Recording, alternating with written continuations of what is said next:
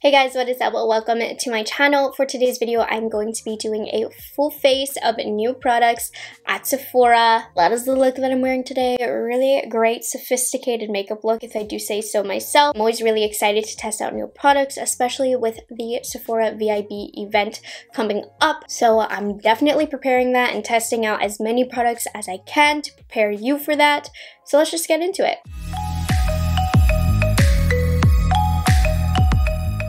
Hi guys, if you're new here, my name is Morgan. I am a product knowledge enthusiast. I just love knowing anything and everything about all of the new makeup on the market, which is why these types of videos are my absolute favorite to film. All about new makeup and telling you what is worth spending your money on. Now, before we get into it, a little bit of a self-promo.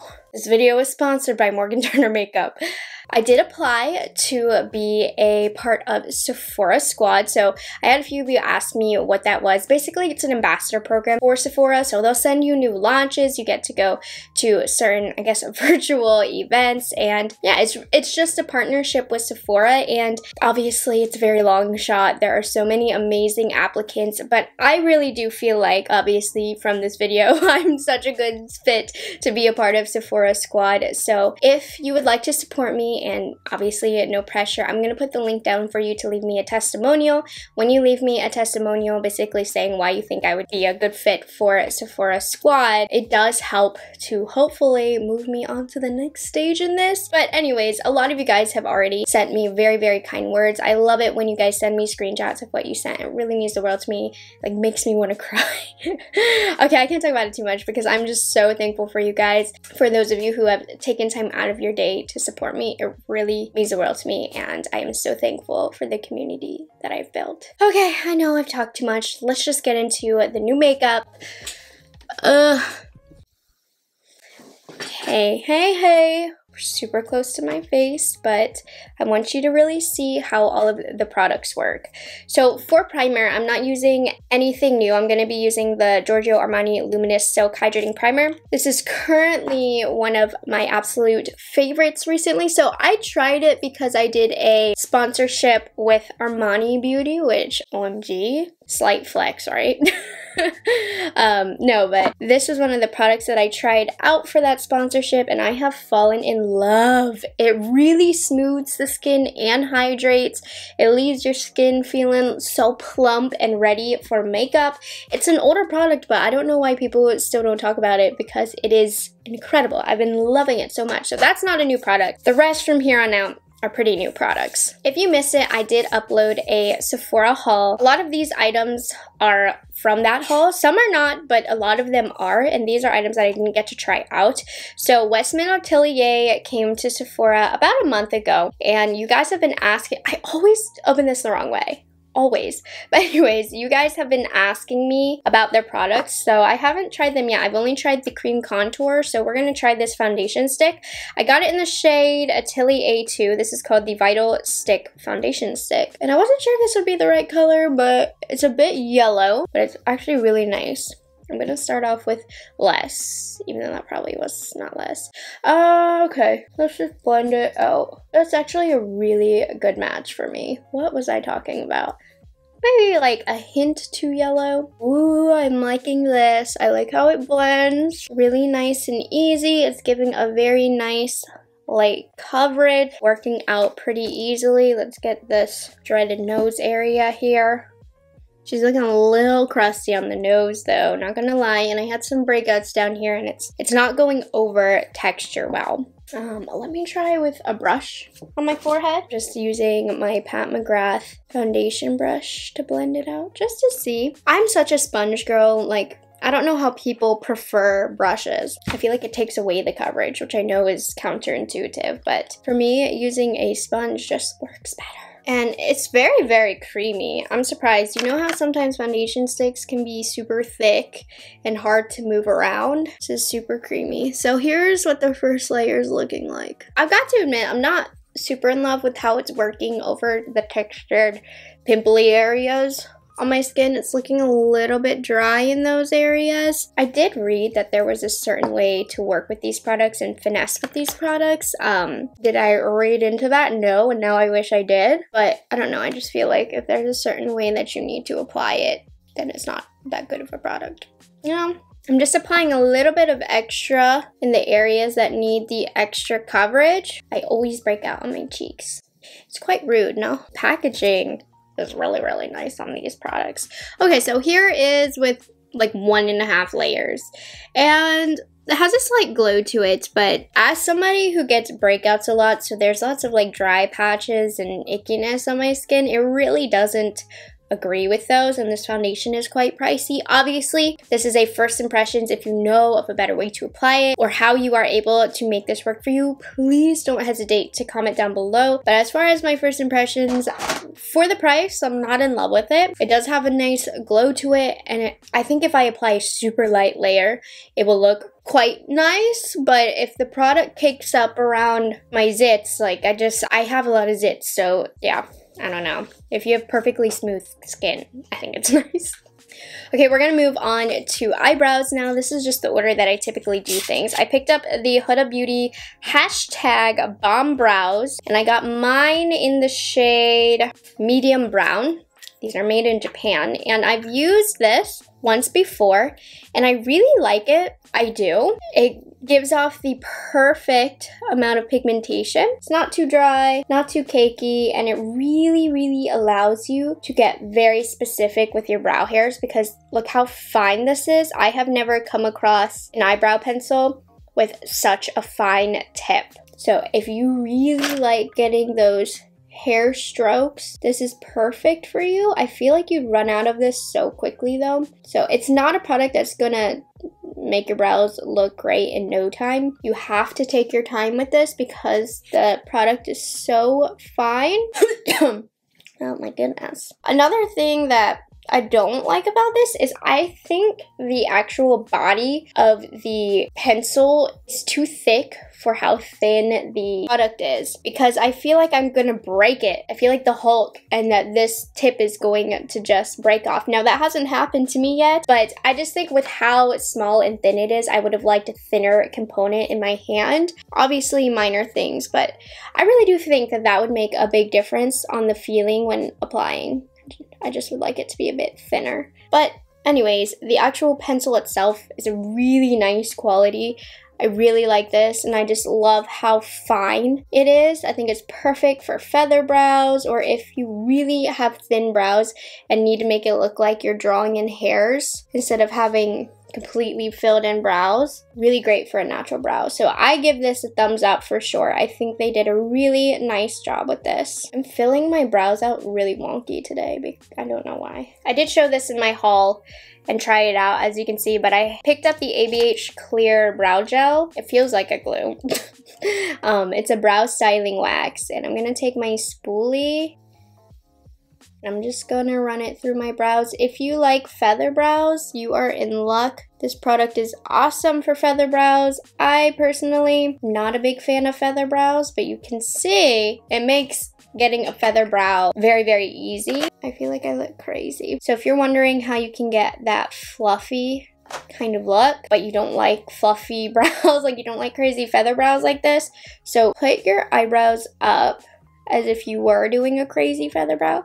Take the end of your spoolie and push them down, move them down. I try not to go too hard with my spoolie on my skin because I feel like it moves the foundation. So that's why I like to start off with the tip just to guide, and then the spoolie to reinforce. Then once you like where you're at, press your brows in. Listen, I'm not personally a huge fan of this product. I just don't like the way it makes my brows feel. It feels too much like glue to me. However, if you like the feather brow, it's like an amazing product for that. I'm not really good at making feather brows, and this product makes it so easy if I ever wanted to do a feather brow. Moving on to concealer. This is fairly new. I didn't have anything newer. This is the Marc Jacobs Extra Strat. It's a foundation and concealer. I've been using it as a foundation. I'm just going to use it as a concealer because I don't have anything else today. This is in the shade Light 180, and you guys, I'm not a fan. I don't really recommend this.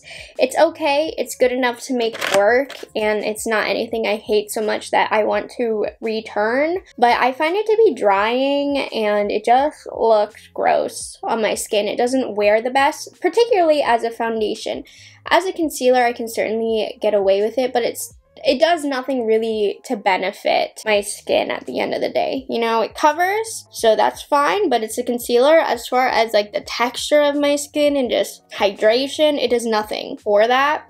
So if that's something that you look for, you're not going to like this. Or at least I don't like it. I don't know if you'll like it or not, but of all the new items on the market right now, I don't really recommend this concealer. The first time I tried it as a foundation, I thought it was okay. I was like, oh, that's nice.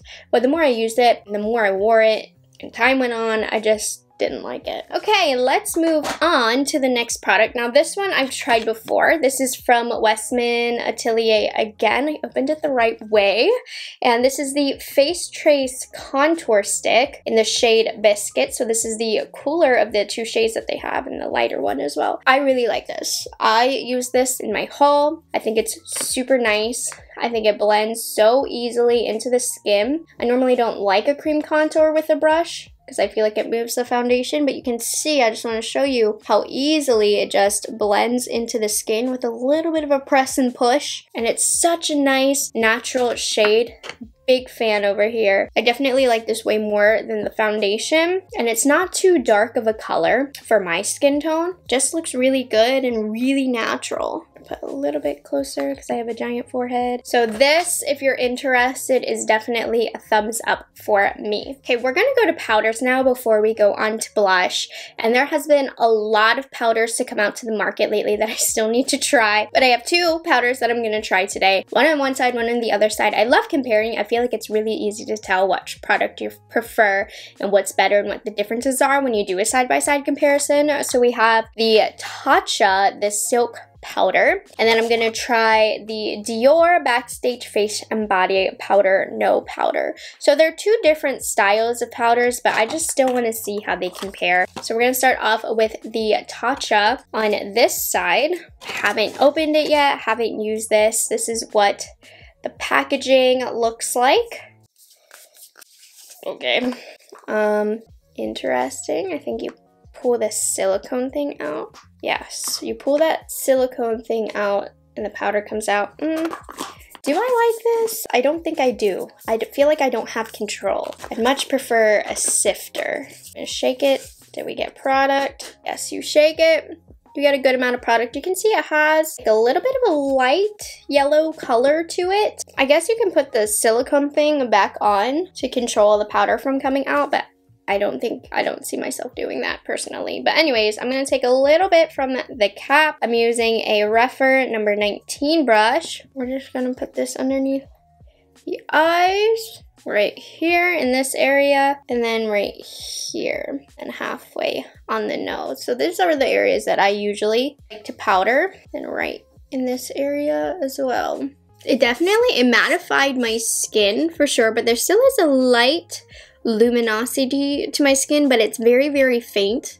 But I feel like as the time goes on, more of the shine is going to come through. But it has a very skin-like finish to the skin, which is really nice. You'll see a little bit of dryness right here. I'm going to attribute that honestly to the foundation. The foundation just is emphasizing things that I don't really like. That looks really nice. Let's compare it to the Dior. Again, these are two very different powders. Now, I almost got the shade darker than this, and thank goodness I didn't. This is shade 2N. It is a neutral shade, but it's not supposed to have much color to it. This is with a swipe, and then it kind of blended in invisible to the skin. So I'm going to wipe my brush off, and let me blend my under eye. So this is depositing a bit of color, which this is a bit too dark, so I don't love that, but it's nothing too visible, I suppose. This almost looks like I didn't set anything. I hardly see any mattifying going on.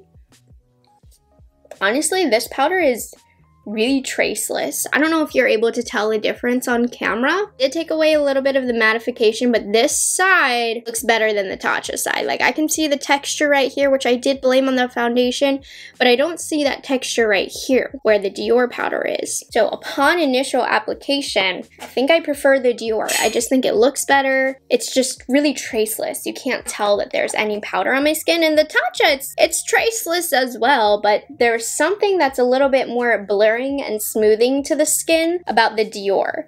Of course, wear time is going to be a huge factor in this product, but initial application, this side is looking better and better. This side on my under eyes looks a little bit more crepey and textured as opposed to the Dior side, so good to know, good to know. Obviously, I will keep you updated and let you know. Okay, we're back to Westman Atelier.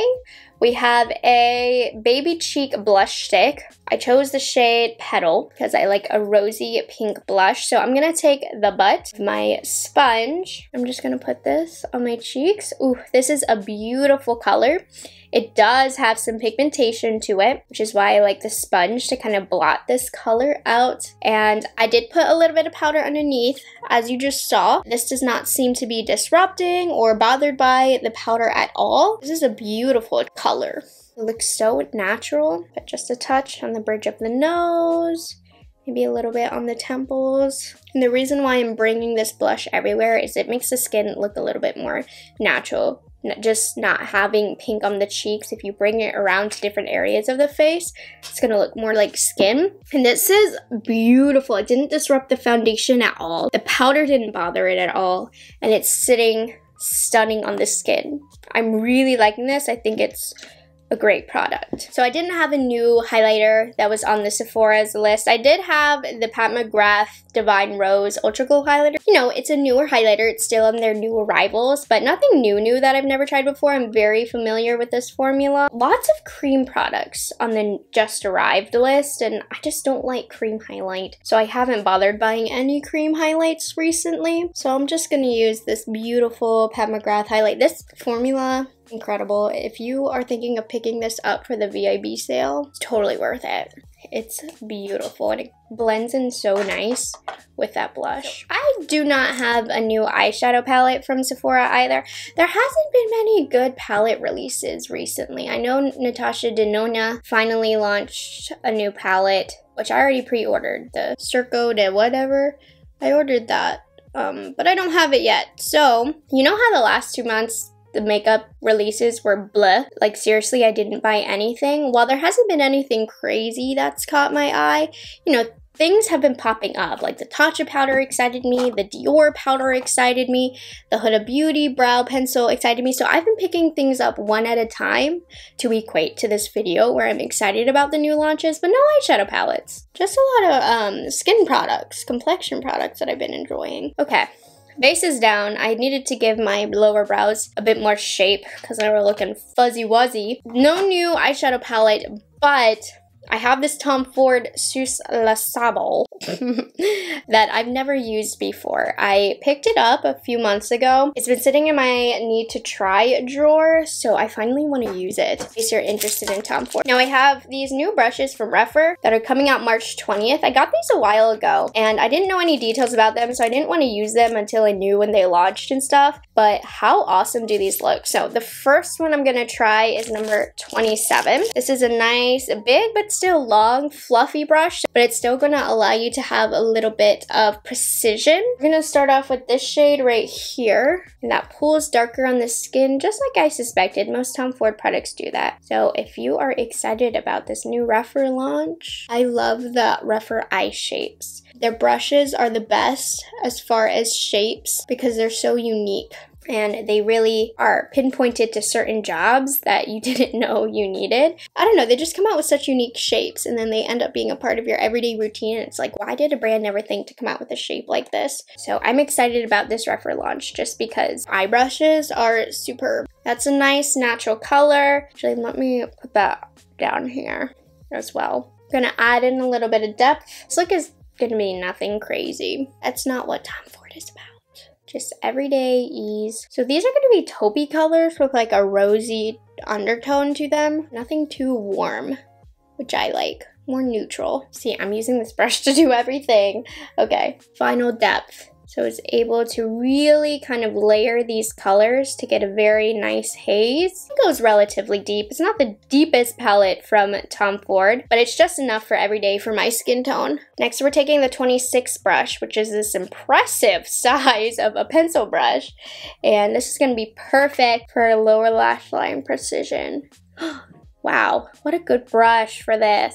Kudos to you, Refer, love it. I don't have another brush shaped like this. And then finally, we have a number 28 brush, which is a smaller, not quite as dense packer brush. I'm gonna take this shade right here. So this brush doesn't have a ton of density, so it's gonna apply a nice light wash of whatever color you're using for the lid. So while this palette is not new to Sephora, and it's new to me, it is very, very pretty for kind of work appropriate, but still sassy makeup looks. I like this one. Still like a neutral look, but still has a little bit of uniqueness to it. The next product that I have is from Gucci, and this is the long-lasting kohl liner. Now, I did have plans. I don't know if I'll actually be able to go through with it, because I've been picking up new Gucci products here and there, and I want to do like a full face of Gucci, or with what I have, you know?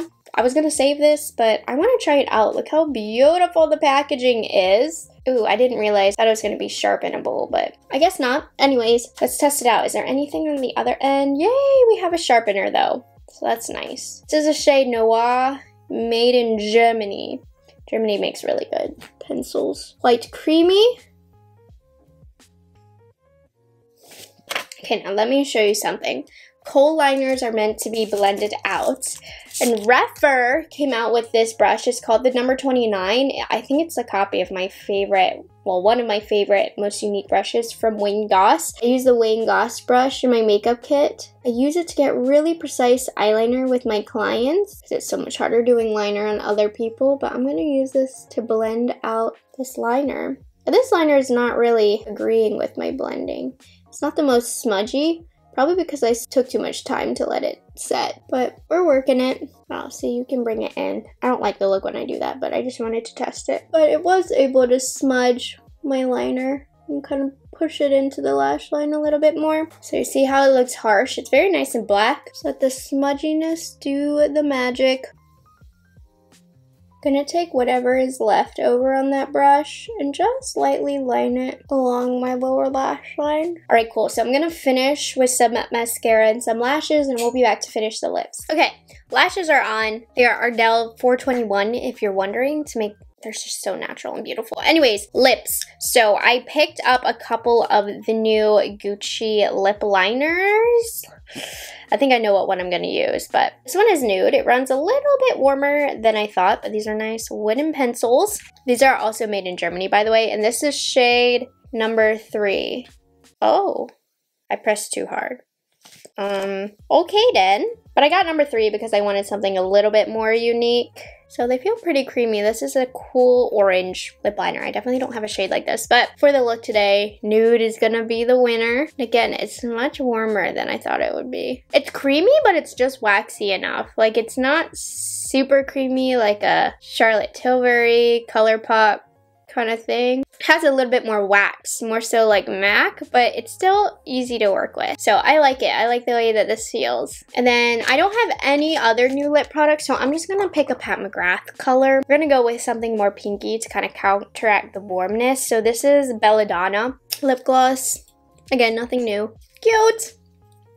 All right, I'm gonna get myself together, and then we are gonna do the final roundup of all the products that I tried today. Here is the final look. As you can see, it's pretty natural, pretty wearable. So let's go over the products in order that I used. So I started off with the Westman Atelier foundation. Not too big of a fan of it. It's just so pricey, so I don't really think it's worth the money from what I've tried on this first wear. It gives a very natural skin-like finish, but if you have any sort of dryness or acne, dying acne like I do, it really emphasized those areas of my face. So I have to continue playing with this, but so far I'm not into it. The Huda Beauty hashtag Brow Boss brow pencil I think is really nice. There's not any pencil quite as fine as this on the market, so it really does allow for those natural hair-like strokes, especially if you have thin brows or you love feather brows. This is going to be perfect. So I really do like this a lot. I definitely think it's worth the pickup. ABH Brow Freeze is not going to be for everybody, but it does what it's supposed to do. It definitely freezes your brows. If you are into foolproof, easy feather brows,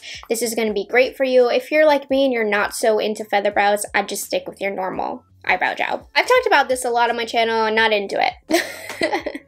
The Westman Atelier Face Trace Contour Stick. Mine is in the shade Biscuit. Really love this. Blends easily into the skin. It's great if you're into natural makeup. It's not going to be something very intimidating. It's not going to require you to blend too much. So this is fantastic if you're into Westman Atelier. Tatcha Silk Powder versus the Dior Face and Body Powder. So far, I'm still into the Dior side more, but they've kind of evened out. But I do think that the Tatcha side does look a bit more textured than the Dior side. So the Dior is a bit more blurring from what I can tell.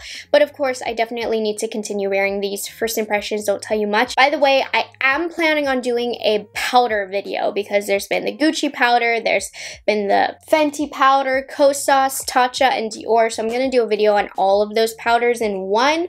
But I'm in the very beginning stages of testing all those powders. So it's going to be a couple of weeks. The Westman Atelier Cream Blush is amazing. I love it. I love it just as much as that contour. This color in particular is just so natural.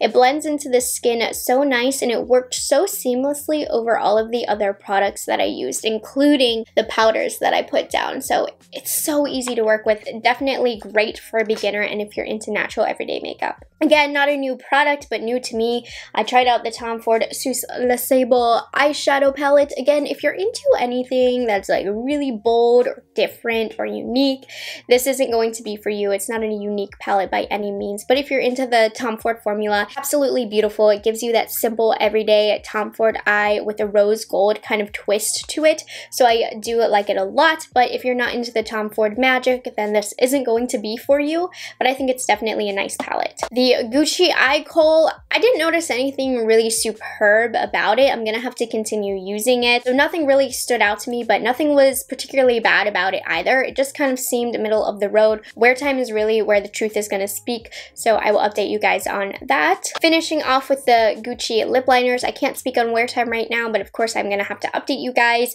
But I like them. If you're into a more waxy formula, I'm happy to see this because the really creamy lip liner formulas are what is trending right now, and I've always kind of preferred the waxy side of lip pencils because you do have a bit more control when applying and just a little bit more precision. So I'm happy to see that Gucci did come out with a more waxy formula, and this shade number 3 is so unique. I cannot wait to put this all over my lips, but the nude shade's very nice. Just beware, it does run a little bit warm. Hello. So I actually decided to do a quick wear time update because I've been wearing the products now for about 7 hours, so I figured I'd hop on camera. Hold on, let me turn the lights down. It's so light. I think you can see my skin better this way. So I haven't done any touch-ups. The only thing I've done is I've wiped my smile lines, but I'm surprised the foundation didn't get all over my mask today because I was wearing a mask. I will say though, based on my first wear, I'm not as big of a fan of the foundation. It wore away pretty gracefully, honestly, but you can see it's making my skin look really textured, and you can see my under eyes look a hot mess. It's because of that Marc Jacobs concealer. I do not like that concealer. Powders consistently throughout the day. The Dior side looked better than the Tatcha side, so I think I like the Dior better. It just looked smoother overall. I don't know if you can see the difference in texture from the Tatcha side to the Dior side. Blush stayed on very nicely. Really love the blush. Lip liner lasted pretty well, and I like that it didn't smudge. I took my lipstick off to eat and everything, but I like the lipstick. So overall, everything was pretty nice except for the foundation. I didn't like the foundation, and I'm not sure about this Tatcha powder. I need to continue playing with it, but the Dior performed better, in my opinion. Love the eyebrow pencil. The eyebrow gel worked out really nicely. Lip pencil is good. Not the longest wearing that I've had, because if I had on Pat McGrath, it would still be on my lips right now. I like the eyeliner too. It didn't fade. It didn't transfer, so the eyeliner is really nice as well. Let me know your thoughts on all of the new makeup on the market, and if you agree with me, if you disagree, if you have any tips, I'd love to hear it. Don't forget to fill out my Sephora Squad testimonial if you would like to help me out. It's completely up to you, but thank you ahead of time if you do that. And if you aren't subscribed to my channel already, I would love it if you would consider taking the time to do so. I will see you guys in the next one. Have a good one.